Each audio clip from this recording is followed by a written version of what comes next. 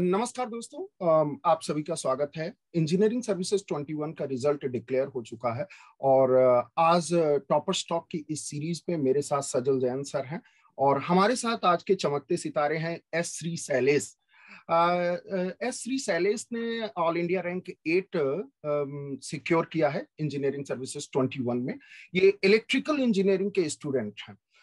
इन्होंने एनआईटी कालीकट से बीटेक किया है। 2017 के पास आउट हैं, लेकिन उससे पहले इन्होंने कुछ साल तक वेदांता ग्रुप में सीनियर इंजीनियर के पोस्ट पर काम भी किया है। सो he has a vast experience of work field also.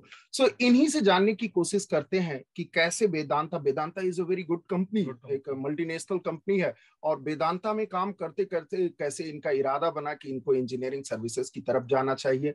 And when he decided what was his way of preparation and what kind of resources he utilized. So जानने की कोशिश करते हैं। Sailesh, most welcome and congratulations to you and your family for this wonderful achievement. So we want to know when you decided for the preparation of engineering services, because you were already placed in a very good company. Yes, thank you so much, sir. Thank you, Sunil sir and Sailesh sir. And coming to my decision to prepare for the engineering services, it's after joining the Vedanta group. I was very well there. I was in the capacity of senior engineer, and I was in the barge operations maintenance department. It is basically a logistics department. So, when I was working, I have seen that my work is very niche to that region only. I just want to explore much more opportunities. So I was interested in technical as well, and I want to be in a managerial position.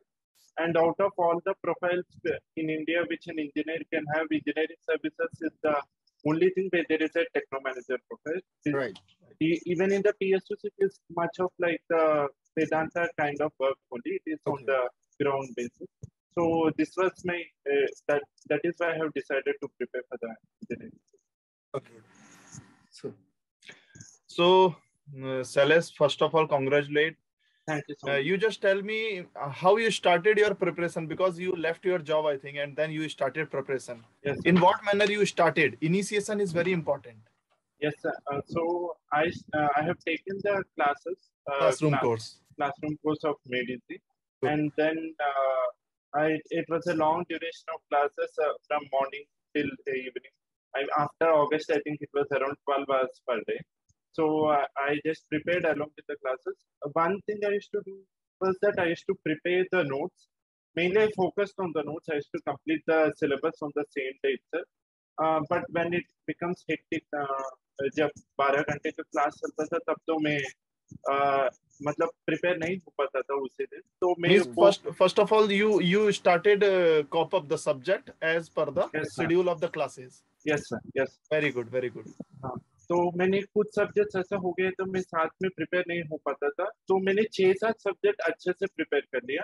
और बाकी जो subject था वो मैं last में उसको revision करता, मतलब लास्ट में मैं पढ़ता था। और मैं एक और थिंग अच्छे से प्रिपेयर किया, जो बेसिक सब्जेक्ट्स है जैसे कि नेटवर्क्स हो गया और ईएमटी जैसे सब्जेक्ट्स को ना मैं उनको अच्छे से ग्रास्प किया था।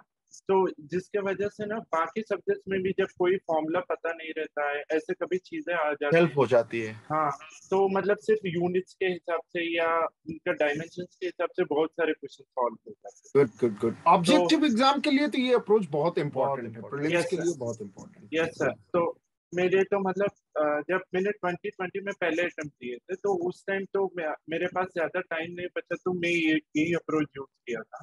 तो फिर तो मतलब कोविड के वजह से तो काफी मींस आपने पहले जो कॉमन सब्जेक्ट्स होते हैं, जो सिंपल सब्जेक्ट्स होते हैं जिनमें स्कोप अच्छा है, उसे ज्यादा अच्छे से प्रिपेयर कर लिया। yes, और yes, उससे अपना कॉन्फिडेंस बिल्ड किया। Yes sir. ये पॉइंट स्टूडेंट्स को नोट करना चाहिए कि पहले कॉन्फिडेंस बिल्ड हो जाए, फिर हम टफ सब्जेक्ट को बहुत अच्छे से प्रिपेयर करें। Very nice. How you prepared the core subjects then, like machines, power system, power electronics? They are very big in syllabus itself. Yes sir.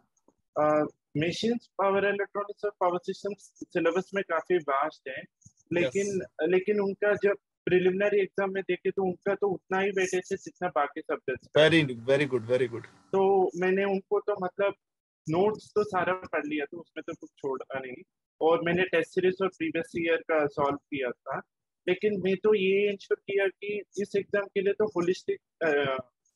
Holistically पढ़ना ही ज्यादा इम्पोर्टेंट होता है, ऐसे कि नहीं कोई एक सब्जेक्ट पे फोकस करना है। गुड तो गुड। मैंने ये जो लोग सुन रहे हैं उनको मैं ये चीज बताना चाहूंगा, this is a difference between topper and topper, ordinary yes. Student.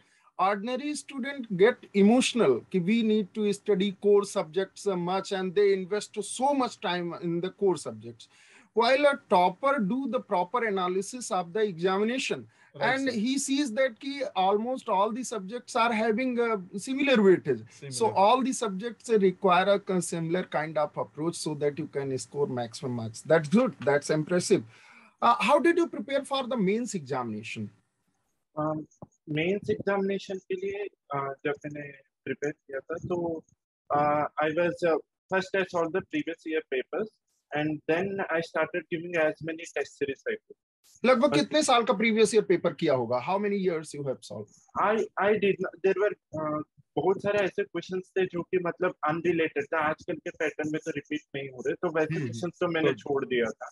तो और जो भी सिलेबस के बाहर है, जैसे एनालॉग में कुछ पावर एम्पलीफायर्स वगैरह बाहर है, तो वैसे क्वेश्चंस को मैंने फोकस नहीं किया था, क्योंकि वो आना है तो आ जाते हैं और वो अटेम्प्ट करना भी मुश्किल हो गया। तो क्या आपको जरूरत पड़ रही थी प्रीवियस ईयर्स क्वेश्चन के अलावा? कुछ स्टूडेंट्स स्टैंडर्ड बुक को बहुत सॉल्व करते हैं, हर एक सब्जेक्ट की दो तीन तीन सब्जेक्ट। नहीं सर, मैंने कोई स्टैंडर्ड बुक रेफरेंस नहीं ली थी, means our content is sufficient, previous years question is sufficient, classroom notes are sufficient. Yes sir, वो सफिशिएंट होता है। मैं ये नहीं कहता हूँ कि उससे मतलब 100% पेपर हो जाएगी, लेकिन जितना अटेम्प्ट करना है वो तो हो जाता है, जो कि हमारे पास का कंटेंट। और मैंने तो टेस्ट सीरीज बहुत लिखा था, और मैंने पहली बार जो नहीं किया और दूसरी बार जो किया था मेंस के टाइम में, वो ये है कि जो क्वेश्चंस छोड़ दिए थे उसको भी मैंने मतलब फिर से सॉल्व किया था, मतलब टेस्ट सीरीज के बाद, तो मैं उसको भी अपने खुद से सॉल्व कर। तो वेरी ये गुड अप्रोच। हाँ, ये तो बहुत हेल्प हुआ था। Means you followed all the instructions given by the faculties in the classroom and the suggestions you followed as it is. Yes sir, yes sir. And you utilized the mid-ESE fully. Yes sir, yes sir. Yes, very good.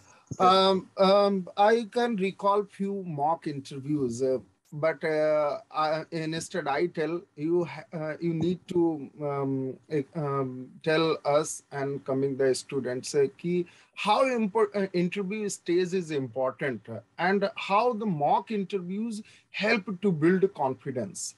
Yes. Sir, mainly interview के लिए preparation से ज्यादा मॉक्स देना important होता है। तो it is like a unseen paper कि कोई को पता नहीं चलता है कि क्या होता है इंटरव्यू में, और इंस्टेंटेनियसली रिप्लाई देना होता है जब क्वेश्चन पूछते हैं।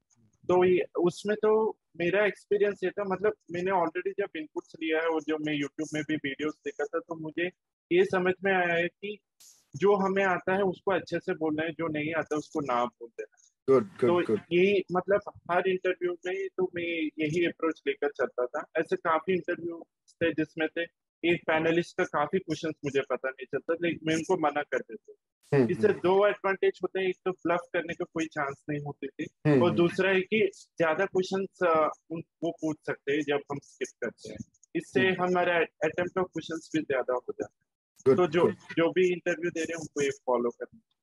Very good, very good. GS की प्रिपरेशन के लिए क्या किया? जनरल स्टडीज प्रीलिम्स का एक बड़ा इंपॉर्टेंट स्टेज है और काफी अनप्रिडिक्टेबल सिलेबस भी कई बार हो जाता है। yes, what was your strategy for that?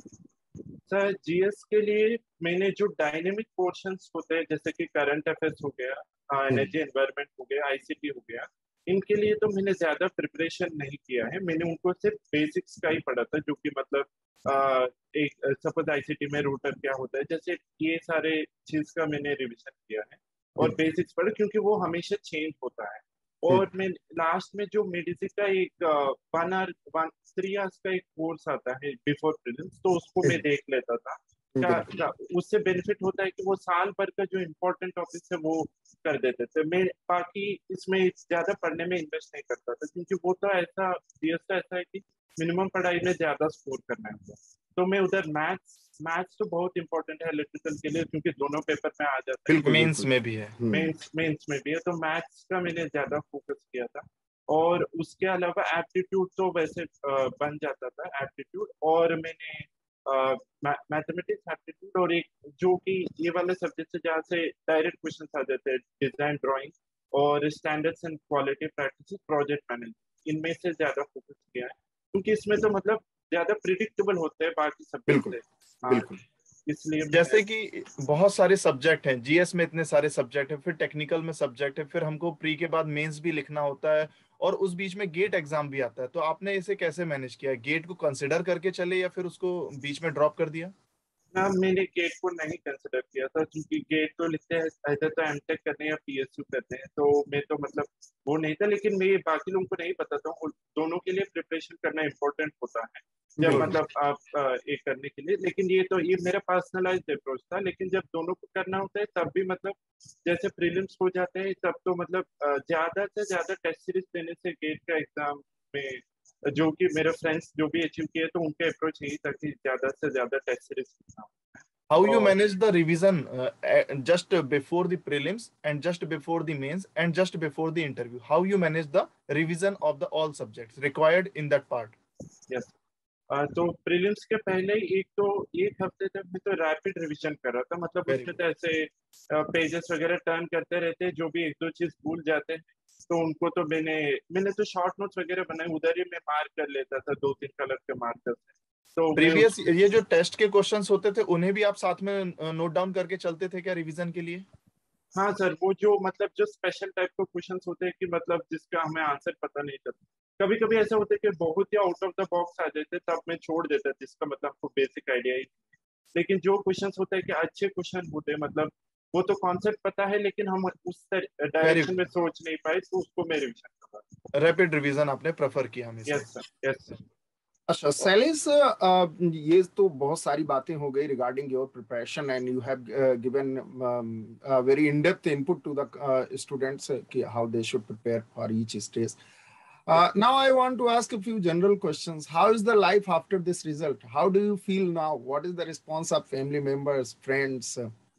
वो तो मतलब फैमिली बहुत खुश थे, मेरे मम्मी तो रो लेती जिस दिन रिजल्ट आई थी। तो they were like they are very happy. I was expecting around some 20 rank or something, you know, very optimistically, but I couldn't expect that I'll be in the top. So it is.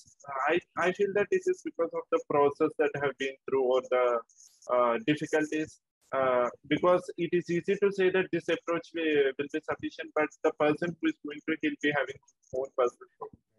So I suggested for the further aspirants, they have to personalize their journey. मतलब जो भी मतलब hurdles आ रहे हैं बीच में, उनको तो मतलब ऐसा ही समझने कि this is also going to pass, and just be focused on whatever we want to achieve. That will give a lot of motivation what you have lost in the previous. तो उम्मीद है जो लोग भी इस वीडियो को देख रहे हैं उन्हें शैलेश की जर्नी से और शैलेश ने जो कुछ बताया है उसके इनपुट से बहुत कुछ सीखने को मिला होगा. Shailesh, again congratulations and thank you for joining us in this series of toppers talk, and we wish you good luck for all your future इंडीवर्स. Wish you all the best for a bright future, and उम्मीद है कि अभी आप इस success को enjoy करेंगे और future में आने वाले लोगों को भी गाइड करते रहेंगे कि आपकी तरह उनको भी सक्सेस मिल सके और एक अच्छे मुकाम पर, एक बड़े प्लेटफॉर्म पर लोग पहुंच सके. Thank you Shailesh for joining us and have a वंडरफul career ahead. All the very best. And I also want to thank you, ESE, for its complete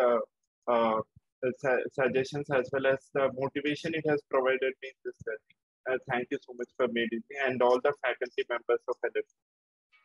Thank you for your kind. All the very best. All the